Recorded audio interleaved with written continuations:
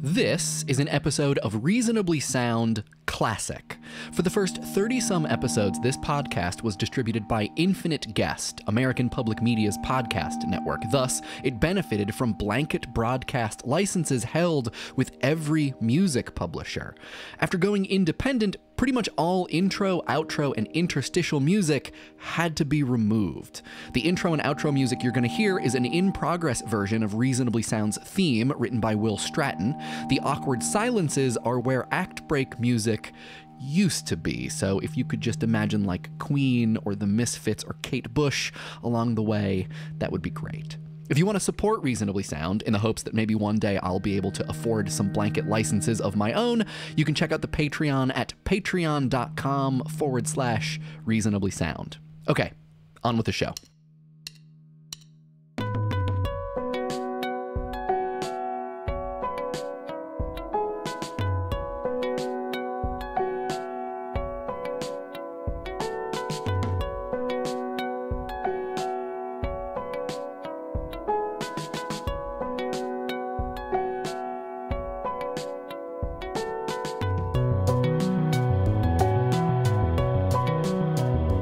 Robert Wilson and Arno Penzius were working at Bell Labs in New Jersey in 1964. Both physicists and radio astronomers, they were aiming to measure, quote, faint microwave signals of bits of the universe. They were doing this with a piece of equipment called a horn antenna, specifically the Holmdel horn antenna, constructed in 1959 for Bell Labs when they were conducting Project Echo, a project which involved communicating with satellites by bouncing signals off large plastic balloons covered in aluminum. The horn antenna looks exactly like you think it does. Massive, horn-looking thing.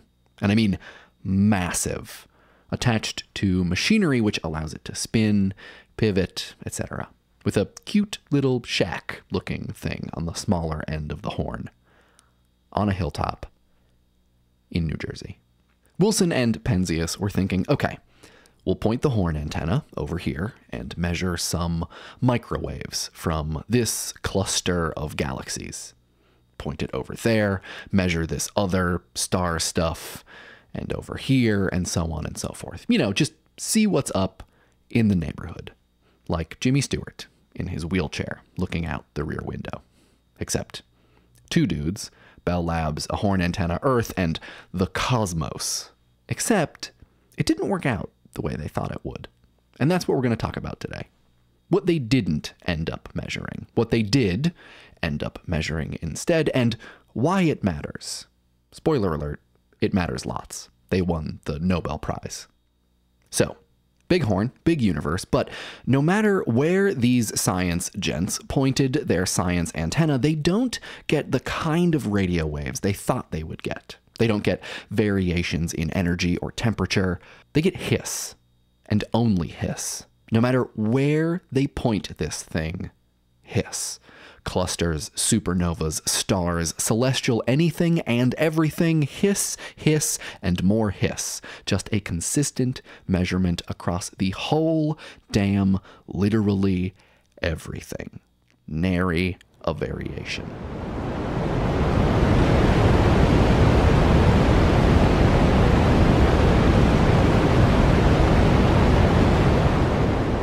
Surely, they thought, their antenna must be broken.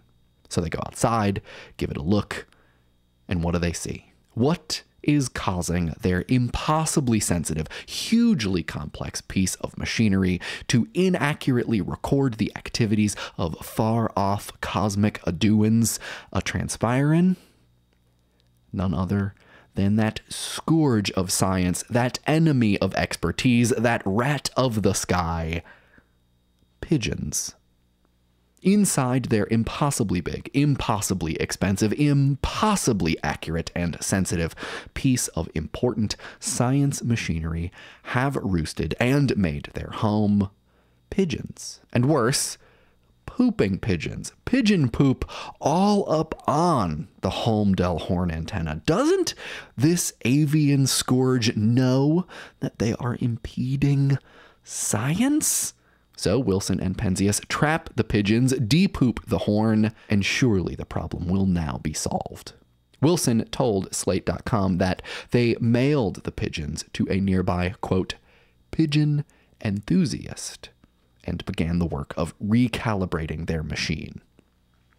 Except that pigeon enthusiast allegedly freed his science-hating detainees, and they returned right to the antenna, back to their home in the horn, on the hill, in the Jers. For science, Wilson says, their technician came to work one day with a shotgun and took care of the pigeon problem. Jersey style. Internet reports claim Wilson says Penzius ordered the hit, while Penzius says exactly the opposite. Classic. Overall, the men and their team spent over 9 months adjusting the antenna, trying to get it to read correctly. They fiddled and replaced, calibrated and maintained, but no matter what they did and where they pointed, they got hiss. They thought it might be interference from satellites or nearby New York City, something, but all of those things were ruled out. Eventually, they called their pal, physicist Robert Dick, and asked if he had any ideas. What's the deal with this hissing sound? Well, as it turns out, it's a sound the universe makes. A sound that eventually helped to prove the Big Bang.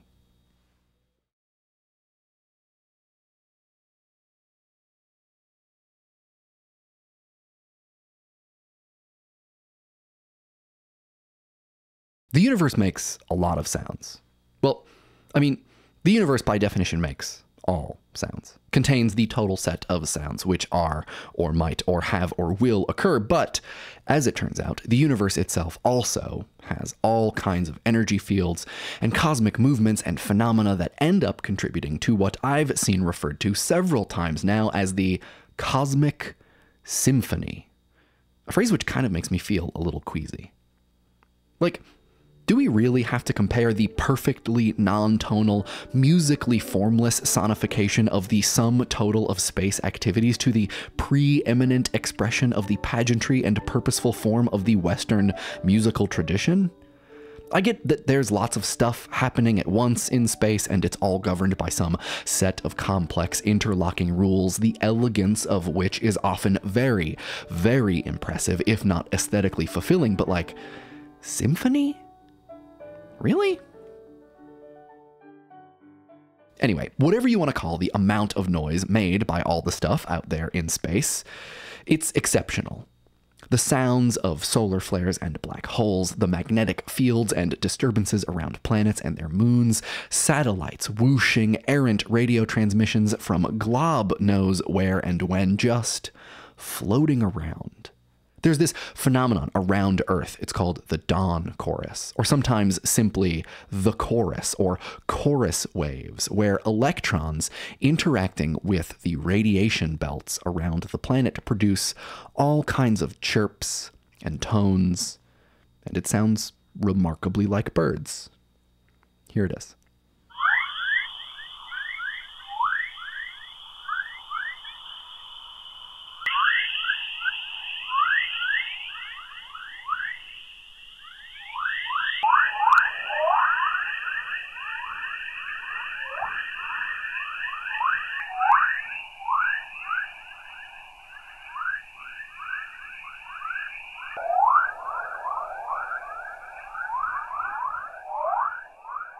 The dawn chorus is actually one of the very few cosmic sonic happenings that exists naturally in the range of human hearing.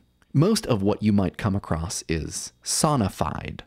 It's data that exists in another form, microwaves, electromagnetic waves, gravity fields, visual information, which has been turned into sound in an attempt to understand it better. Lots of it has been pitched or sped up. turned from low frequencies below the range of human hearing to higher frequencies we can actually perceive, or compressed, so a sound that would normally take an absurdly long time to play out happens in the span of a minute or two. For instance, here's the sound of a black hole.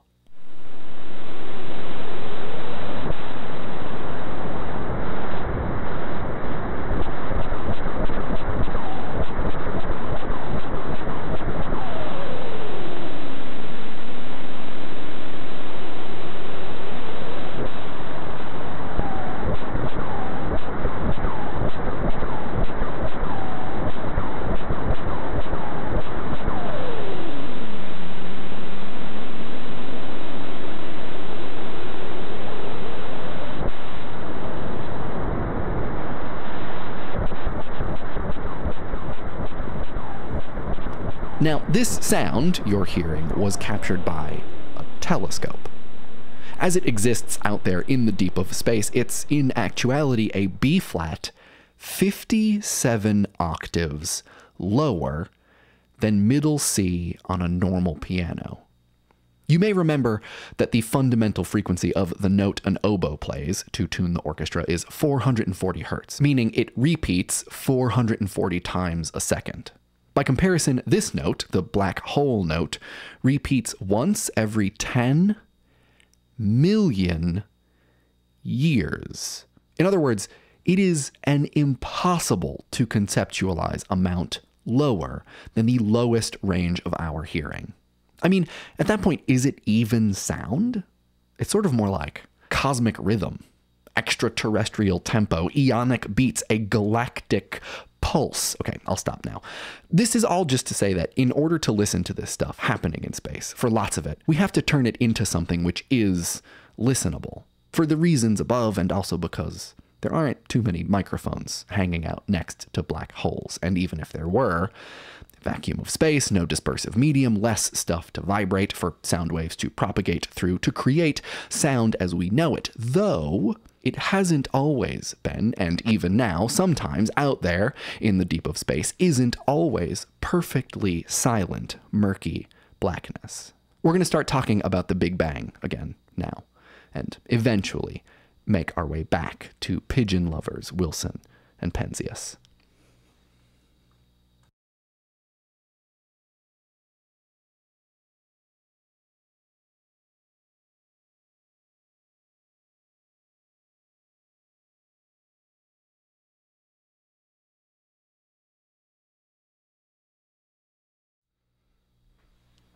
In 2013, a man by the name of John Kramer, a physics professor at the University of Washington, managed to sonify not a currently occurring event in the now universe, but a long past event, which led to the existence of our universe, the Big Bang. The idea behind the Big Bang, in case you need a refresher, which, to be perfectly honest, I did. All I remembered from high school physics class was there was no stuff, and then boom, lots of stuff, is that before there was, well, stuff, there was a very densely packed area of pre-universe stuff. As far as I understand, the Big Bang doesn't really account so much for what was going on before the universe started, but rather the process and conditions that led to its existence. Anyway, densely packed pre-universe starting conditions, hugely dense, lots of energy packed into a potentially infinitely small point at an impossibly high temperature, and suddenly, rapidly, it all expands and particles begin colliding, creating and destroying all kinds of cosmic material, and allowing eventually for the existence of subatomic particles like quarks and bosons, and then atoms, which form to create stars, and some billions of years later, all of the other fun stuff we've come to know and love and live on and eat and take out for walks in the afternoon and buy at the mall and send Christmas cards to every year, even though we never really see them anymore. But like, it would be weird to suddenly stop sending Christmas cards, right? I think it would be. Hashtag star stuff. It's that thing that Kramer sonified. All that stuff happening in a super zoomed out way, of course. His sonification lasts about 100 seconds. and it sounds like this.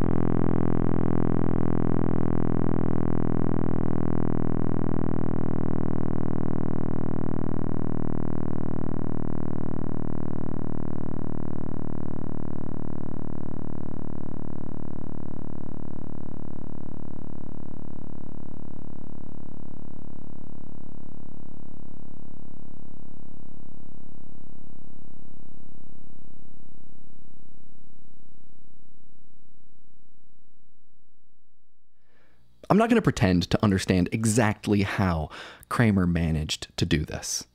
Well, except for the fact that he did it in Mathematica, which is cool. I used to program audio filters in Mathematica. They sounded awful. I definitely never did anything approaching, astrophysical sonification. So given my lack of expertise, but also the fact that even if I don't fully grok lots of this in detail, but I find it truly fascinating, I hope you won't mind if I let Kramer speak for himself for a bit.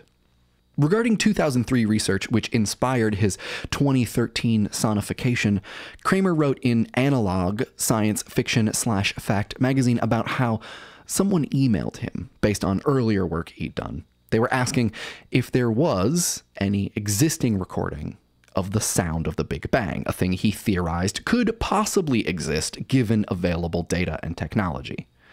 This person wanted to know about the existence of such a thing because her son, who was in 5th grade, would like to use it for a report. He responded no, that it didn't exist. But, and here's where I'll just let Kramer start speaking for himself. I was fascinated by the idea of synthesizing the Big Bang sound, and it ran around in my head for a day or so. I decided that I wanted to hear what the Big Bang sounded like. So, one Saturday morning, when I should have been doing something else, I downloaded the frequency spectrum measured by the WMAP, the satellite probe that has done a definitive job of mapping the cosmic background radiation and was featured in one of my recent columns. Then I quickly wrote a 16-line Mathematica program that read the WMAP data, produced the sound as a mathematical function, and saved it to my hard drive as a WAV file. One Saturday morning, just fire up ye old Mathematica and synthesize the sound of the universe being created. But okay, we're getting closer to our point about sounds and space, and if it's actual sound that happens in actual space, and how it all relates to that hill in New Jersey. What, over 100 seconds of the Big Bang, are we actually hearing? Kramer writes, "The universe was expanding and becoming more of a, quote, base instrument, while the cosmic background radiation was being emitted. To put it another way, the expanding universe stretches the sound wavelengths and thereby lowers their frequencies. To account for this effect, the program shifts the waves downward in frequency to follow the expansion in the first 760,000 years of the universe.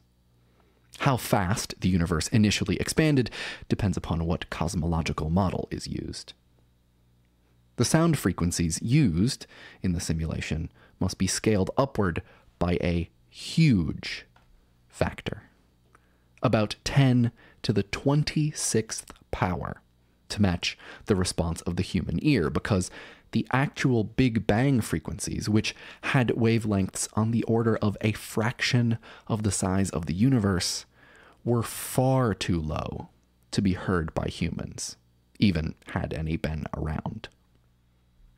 So what we're listening to is the sound of the universe growing in size, which makes sense. When the universe is very small, the waves of energy created by all that activity are small and close together, but as the universe expands, which, as it turns out, it does do and is still doing, the waves get further and further apart, and so they drop in pitch. But the whole thing is happening at the scale of a universe. So even those small, densely packed, high waves are impossibly low, like the sound of the black hole. So as was the case with the black hole, the sound of the expanding universe must be pitched up. Lots. On the question of if this is actual sound that would have been actually happening in the universe at its beginning, Kramer writes, "The Big Bang sound in the simulation is derived from the sound propagating as compression waves through the plasma/hydrogen medium of the early universe some 100 to 700,000 years after the initial Big Bang. The density of this medium was changing as the universe expanded, but should have been considerably more dense than air on our little planet. One does not need air to have sound, only some medium in which compression/rarefaction waves can propagate." So there we have it. Eons ago, yes. Impossibly far beyond the range of human hearing, yes. But sound, as we would tend to describe it today, also yes. Turns out in space, no one can hear you scream, but if they have very well calibrated scientific equipment, they might be able to hear the sound of a universe being created.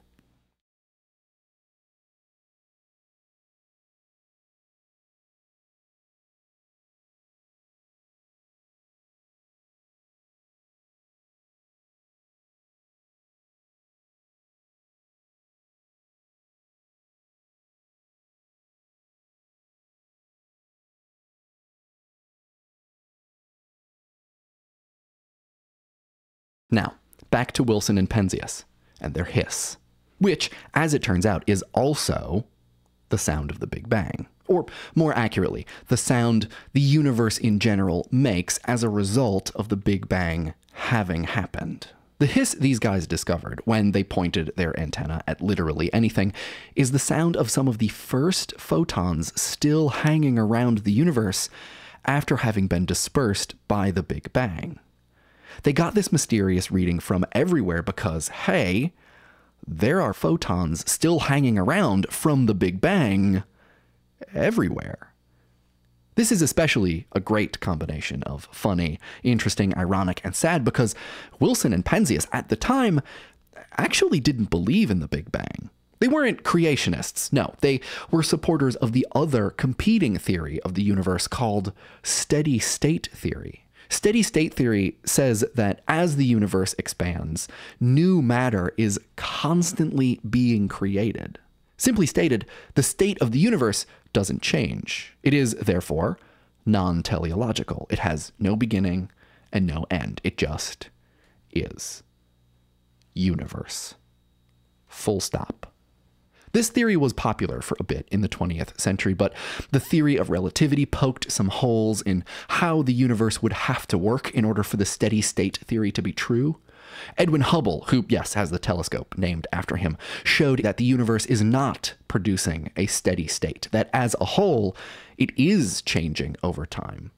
And if one were to deduce the starting conditions of that expansion, one would reach, ta-da, the Big Bang, indicating the universe did have a beginning and, whoops, might have an end. Let's not talk about that right now. Anyways, it was only after they reached out to Robert Dicke, frustrated with the malfunction of their antenna, vexed and nonplussed and out of ideas, that Dicke said, hey, wait a minute. Because not long before, Dicke had theorized that if the Big Bang had happened, there would have to be some kind of low-level radiation detectable throughout the entire universe. He was in the process of building a radiometer, attempting to find that low-level radiation, when he got the call from Bell Labs. In talking with Slate, again, Wilson describes how there was no real aha moment where they figured it all out. Rather, over a long period of time, they realized their readings coincided with theoretical descriptions of the early universe, which provided further backing for a theory of an expanding universe and, by extension, that of the Big Bang.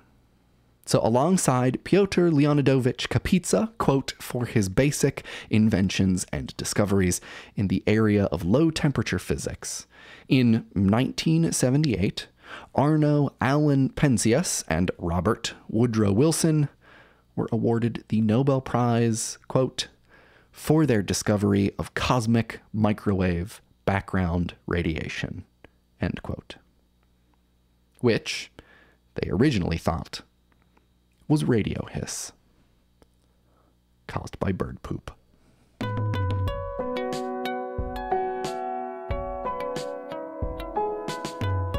My name is Mike Rignetta, and this podcast has been Reasonably Sound. You can find Reasonably Sound on Twitter and Instagram at reasonably_SND, and you can find me, Mike Rignetta, on Twitter, Instagram, and Tumblr at Mike Rignetta.